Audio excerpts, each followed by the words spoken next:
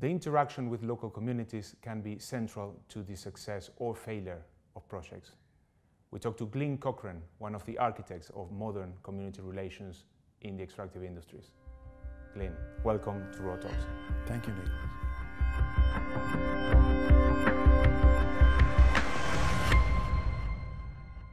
Glynn, you just published your latest book, Anthropology in the Mining Industry, Community Relations After Bougainville's Civil War. Tell me, why did you pick that milestone? What changed in the industry with Bougainville? I chose Bougainville because I thought, and I still think, that it represented an important watershed for community relations in extractive industry. So that everybody understands what the issue is, can you tell us what happened in Bougainville? In the late 1980s, the community around the mine closed the mine down unilaterally. And as a result of that, the whole relationship between the island of Bougainville and the state of Papua New Guinea degenerated, and we had civil war, which cost a great number of lives, and that lasted for several years. Bougainville was a tragedy, but it had many of the things that are now associated with a successful operation. How is that? Well, it had a legal agreement, it had guidance for local economic development, community development, it had an excellent technical training scheme, and it had generous payments. And yet, when the tragedy occurred, the company was caught completely by surprise. As a consequence of that experience, they began to say to themselves, look, we really need to train people who are going to tell us what is really happening in communities in case we have these nasty surprises again. That went on for about 10 years, full speed. A lot of excellent work done, skills built, knowledge foundation laid, very good. At the same time that the international agencies were looking at what they needed to do to be quite convinced that extractive industry was behaving well in the community. They developed a reporting regime, things like the Global Compact, GRI, human rights reporting, all those things. Now, my sense is that that has gone too far, and that it's involved three costs which really ought to be considered unacceptable. The first of those costs is the fact that millions are being spent on silly tick box reporting, which doesn't really capture the essence of the problem or what might be done about it. All that information is going to organizations which quite simply don't have the skills to process it or do anything about it. The second cost, I think, is the fact that the extractive industry noticed that if they actually went along with these agencies and ticked all their boxes, they got a good grade. When they got a good grade, they began to say to themselves, well, you know, we don't really have to do the hard yards in the community any longer. We're getting a pass. So what did they do? They have stopped building community skills of a specialized nature, and they are instead developing media skills to tick the boxes. And community relations is now becoming a media relations event between the companies and their international inquisitors, and I don't think that that's going to end well. It is not always clear whether central governments truly represent communities. Are there circumstances where companies should negotiate directly with local communities? Yes, I think there are. Some of those are mandated by law, as you probably know, in places like Papua New Guinea. You have to have the community present. That has been the case in the Philippines also until recently. And as you'll know much better than I, in a large number of Latin American countries where they have a comarca and special recognition for indigenous people, they must be included in that sense. But I think it's probably important to make a distinction between negotiation and consultation. I think one must always consult with communities all the way from opening to closing. And consultation is not negotiation. First of all, for consultation, we have to know quite precisely in a community who is it that is entitled to make decisions. And how do we know when we have a valid community decision? In many instances, we're not talking about the Westminster focus system, we're talking about completely different ways of behaving. Those need to be understood and built into this whole process. And there are circumstances where the investor gets caught in between the different levels of administration. What happened in those situations? They have to get on with the business of building trust and good relationships. And they have to leave to others the question of the final deal. Let's talk about this principle of free, prior and informed consent by indigenous peoples. In general, it's been well received by the civil society and looked at with some suspicion from investors. But more generally, should local communities have veto on projects? I'm not sure that I would characterize it as a veto. I think what's often being said is, let's get to know each other, let's establish some trust, and then we can see whether or not we like the deal that you're offering. There have been numerous instances, quite recently in Australia, where vetoes have been overcome because the relationship has been built and trust has been established. I don't think it's necessarily the case that it always leads to a veto at local government level or at local community level. I don't think so. I think really it's a quite sensible precaution, and I think it should be respected because it is something that has come from indigenous communities themselves. Is it about convincing them or is it about negotiating with them?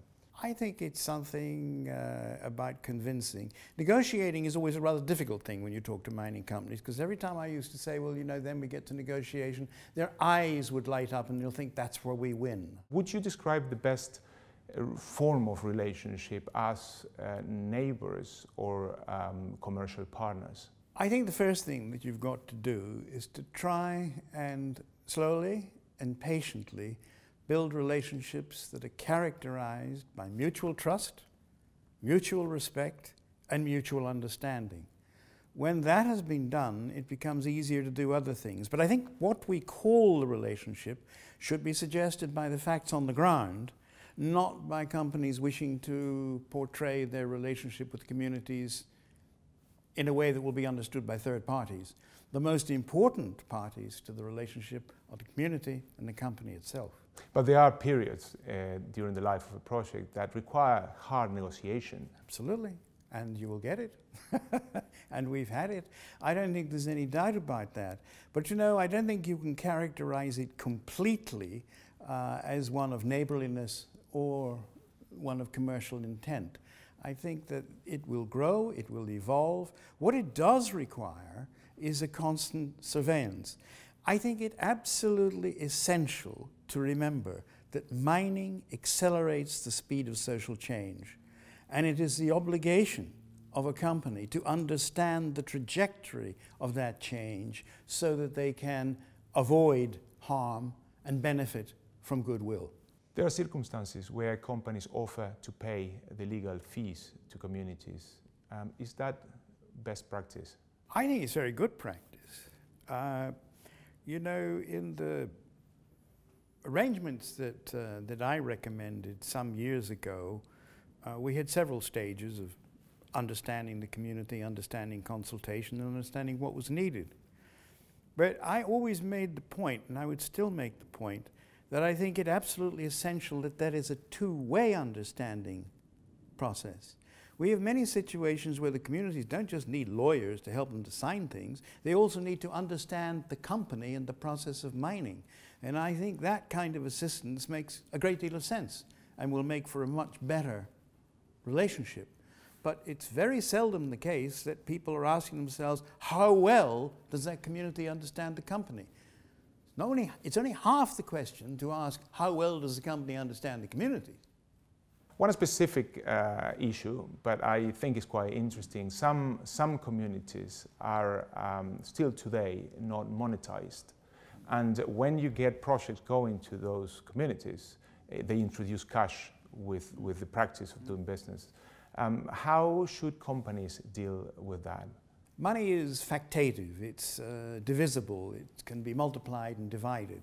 But something like community well-being and community goodwill is indivisible. You can't do it. So what has seemed to make sense to some companies has been to provide benefits which are communal rather than benefits which are completely individual. How does that work? Well, if you give irrigation, or if you give a school, or you give a health clinic, that can be enjoyed by a community. But as soon as you begin to give the royalty payments, then individuals can begin to appropriate those funds for themselves, and the community as a whole doesn't get a very great deal. And is there not a risk that companies end up doing things that belong to government? I think what you will tend to find is that more and more it is the case that we are operating in areas where government services are of recent provenance. And whether you like it or not, you get dragged into things that you probably wouldn't like to do. The trick is to work out how you're going to get out of them at the same time as you're getting into them. Because most governments, once they find you're going to pay some of their bills, they don't necessarily rush to take up the slack. Is the ability to establish successful relationships with the community a competitive advantage for companies? Obviously, I'm going to say yes, it is. But let me give you some reasons for this. I think if you look at the extractive industry, the amount of time that it now takes to finance, insure, regulate, and get on with the business has increased by 3 or 4, sometimes 5 times in the last 10 to 15 years. That means that the more time you can save, the more money you can save. And good community relations can cut through a great deal of that delay. So that's one obvious advantage.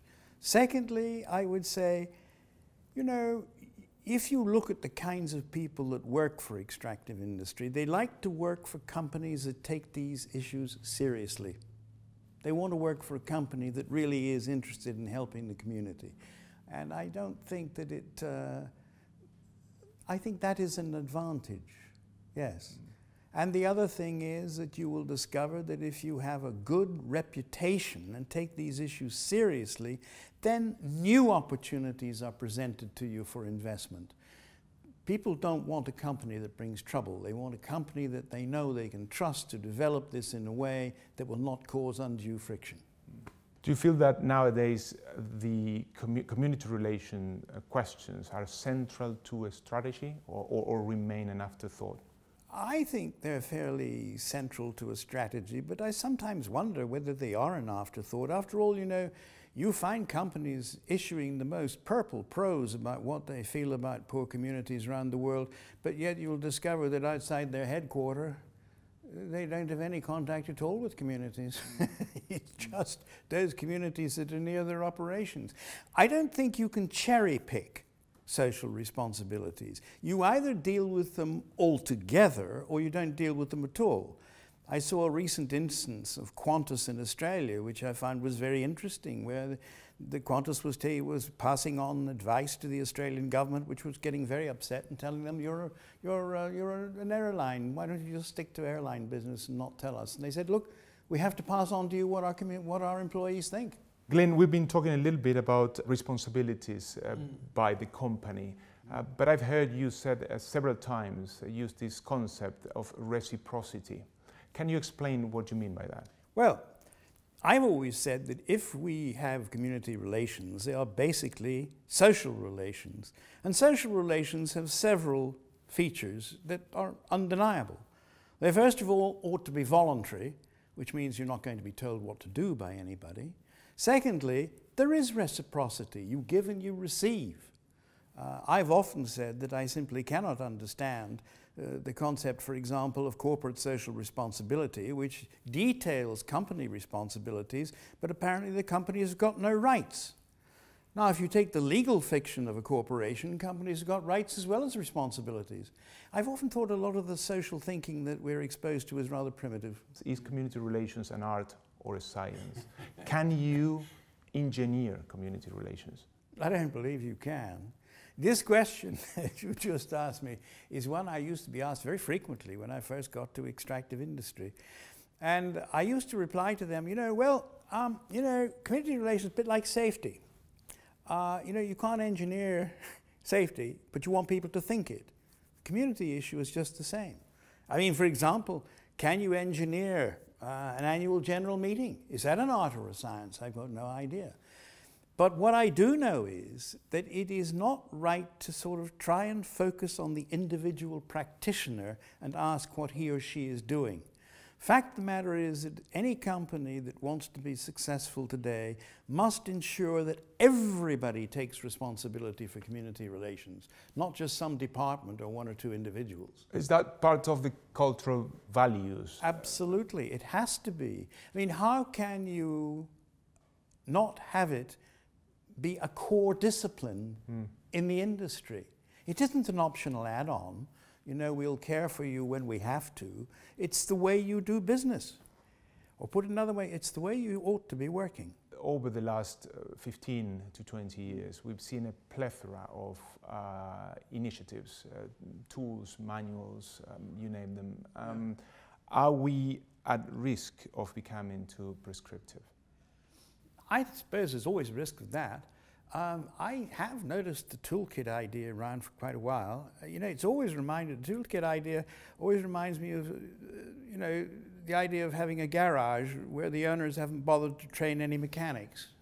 They just hand you the kit and tell you, get on with it. The issue here, I think, is one of, is it a discipline? I think the toolkit idea represents a constant attempt by the industry to turn community relations into what we would call a standard operating procedure, an SOP, which can be applied to a routine technical task. These are not routine technical tasks. The problem with the manuals and the guidance and the toolkits are that they do not place proper emphasis on the fact that the people that we have working in this field today will be encountering situations we've never encountered before. The answer is not going to be in the book. The answer is to give them the confidence and the skills to come up with a solution to a previously unexperienced problem. Some of these tools we are talking about have been developed by corporations, but some of them have also been developed and disseminated by multilateral agencies, development agencies. How do you see their role in this universe of community relations? The fact of the matter is that the international agencies have not got a very great deal of expertise at community level. They're, you know, as time has gone by, they're interested in bigger deals, big policy packages, big financing packages. This does not expose them to a regular familiarity with conditions at community level. The reason why they're listened to by extractive industry is because they give them a tick. They say you're okay, and that's what the extractive industry wants. But I think it really is rather silly to expect that they can add value. I mean, even if you take the World Bank's mining division, I hate to tell you, but most of their community expertise came from the mining industry itself. It was not grown in Washington. And that's one of the great problems, is that the people who are doing all the reviewing and the judging and the assessing have a lack of the skills which they say they're well placed to deal with. And Glynn, with that, I think we're going to come to the end of the talk. Thank you very much for being with us. Thank you for having me, Nicholas. And to keep up with the debate, follow us at rawtalks.org.